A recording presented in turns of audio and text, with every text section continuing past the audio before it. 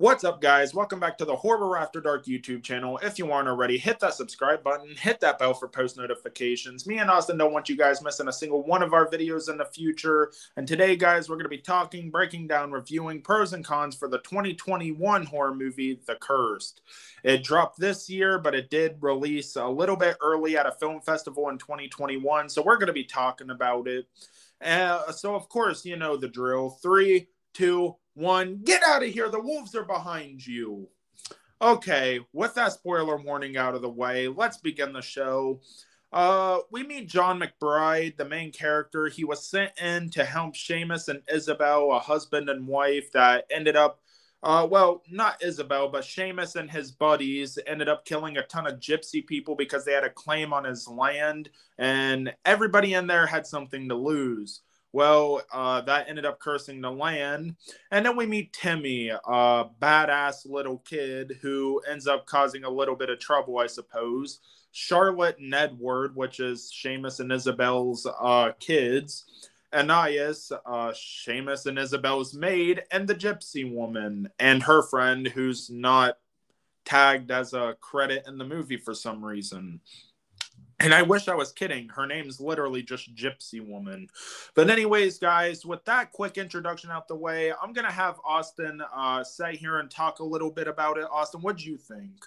Overall, I thought the movie was awesome. I loved the whole concept. I love how it took place in 19th century France. That's where we are in this movie. I mean, the atmosphere and the setting made it felt like you were there. But I had a problem with this movie.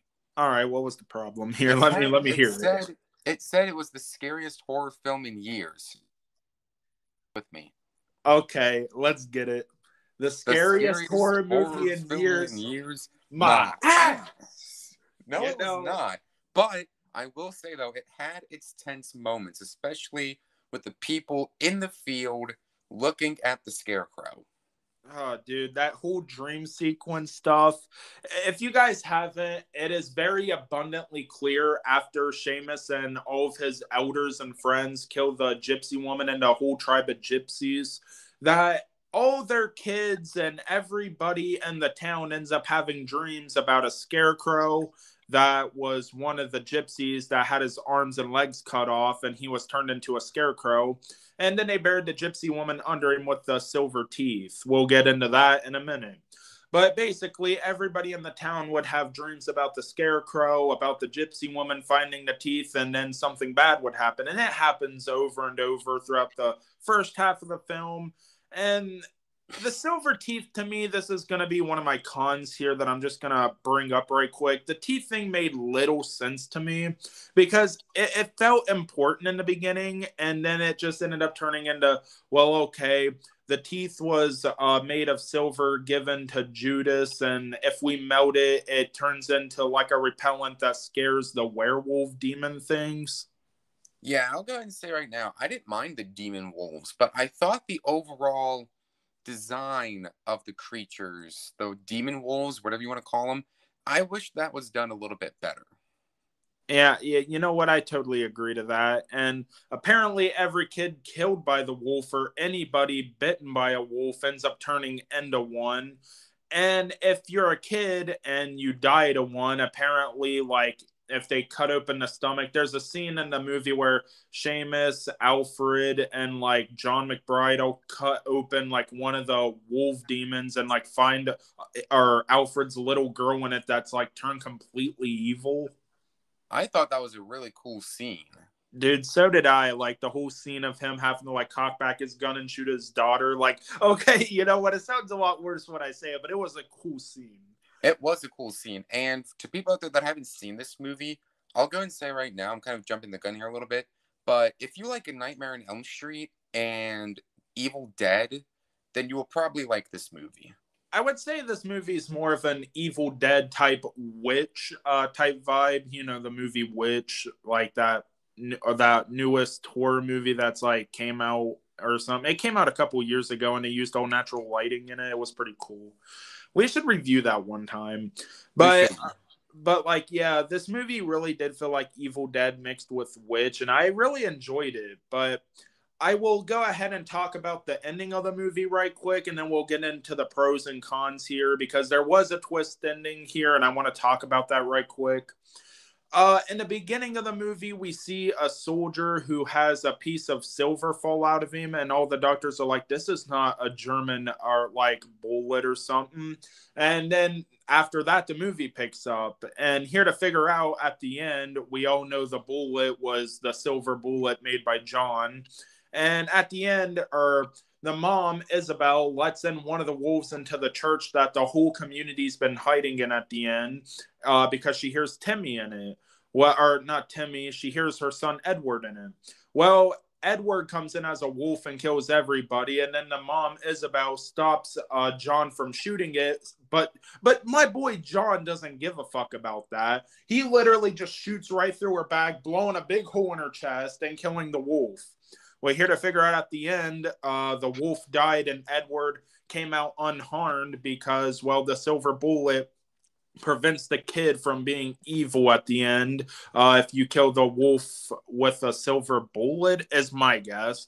Well, anyways, the bullet was lodged into Edward, and as you guessed, the dude in the beginning, the soldier, was actually Edward that died, and that's where the silver bullet came out of him at the end.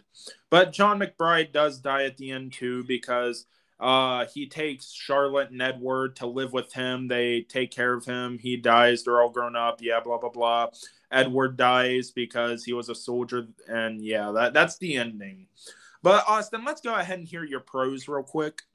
Okay, the pros of the movie. I loved the setting, especially since it's 19th century France. It felt very good, very gritty. The characters were great. I loved John McBride. He was awesome. Another pro that I have was, I can't believe I'm going to say this, but the twist ending. I thought the twist ending was great. I don't know how you feel about it, Joe. We'll get to your pros and cons in a minute. All right. But the cons in the movie, we had the demon wolves. They looked great. That's one of my pros. But one of the other cons that I have is the demon wolves design could have looked a little bit better, in my opinion. Yeah, they kind of look like aliens. Yeah, and plus there were some backseat characters, and you guys know how much I hate backseat characters. Fuck the backseat characters. Hop out the car. So those are my pros and cons. Joe, go ahead with yours. Well, it's funny that you brought up because some of your cons and pros were actually some of mine. You said you like John McBride. I put John was a G. Also, the twist ending you brought up, I brought it up as well. The twist ending was cool to watch play out. Like you're super confused in the beginning, and then you're like, oh, now it makes sense. Like at the end, and it's just fun to see that break down and come out. Visually appealing, as Austin said once again. You would think me and Austin copy each other's pros and cons, but we don't. We don't even tell each other our pros and cons until we read them off here. But yeah, the movie was visually appealing as hell. Like France, just very nice, and like the fire burning the house down, amazing. Characters were acted and portrayed well by their casting, and I absolutely loved each and every character. The wolf looked cool though, but as Austin said, as I'm saying, the wolf didn't look like a wolf. It looked more like a demon, but I do agree with Austin. They look cool. My cons for the movie was a little slow for me in the start, meaning it's a slow burn. Would have loved to see more of the Scarecrow and Gypsy Woman. Like, we all seen the Scarecrow multiple times in the movie's trailer and everything, and it just ain't there for more than like 3, 4, 5 minutes of the film. In fact, I agree. That's actually one of my cons as well, come to think of it. The teeth thing made little to no sense, and the movie seemed to stray away from what it was a little too much, in my opinion. What I mean by that is it was supposed to be like about a curse, like the curse was there and all, but like I said before, the Scarecrow and Gypsy Woman just wasn't in it. It just felt like a werewolf movie after a while, not even a curse. Most characters besides the main few are just forgettable, even with decent screen time. Like Alfred, so much more could have been done. Anais, the maid, so much more. Edward. after the first like 20 minutes of the film, he's gone till the very end when you realize he was the one that died in the beginning of the film. Like, so much more could have been done. Charlotte, like, or that's Seamus and Isabel's daughter. Like, bro, could have been more. But Austin, I just want to hear your overall rating for this movie. Now, before I get to my overall rating, I want to read off the ratings that like the movie database websites have gave this movie. You know what? That's fair. Let's hear it. So, Internet Movie Database rated it a 6.3 out of 10. Rotten Tomatoes rated it a 73%, 62% on Metacritic, and 78% like this movie. Now, my question to you is, do you agree with those ratings, or do you have a different rating?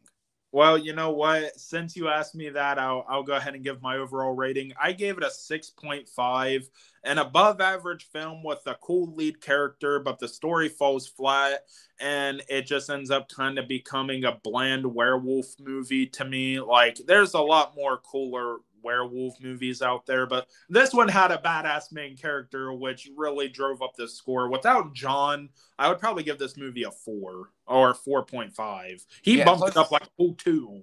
Mm-hmm. And plus, giving our pros and cons, I was going to give this movie an 8 out of 10, but I now have to lower my rating to a 6 out of 10. Slightly above average. It wasn't too bad, actually, but like you said, all of that could have made the movie a lot better. Now that brings up my question.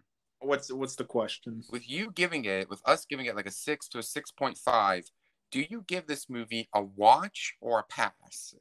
I'll give this maybe a 1 and done. Watch it once. I don't think you need to see it again. I agree. For me, I agree. It's a 1 and done. Just watch it once and don't watch it again.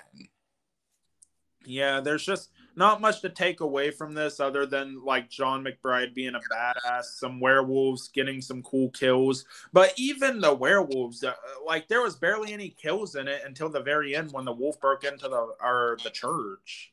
That's pretty unfortunate too. Like we seen like 15 people die in that church, bro. It was pretty bloody, but I did like the part. One of my favorite scenes, and I will add this as a pro actually, was the scene where they had to escape the burning house or the burning mansion and make it to the church, and they were out in the dark and having to sneak around.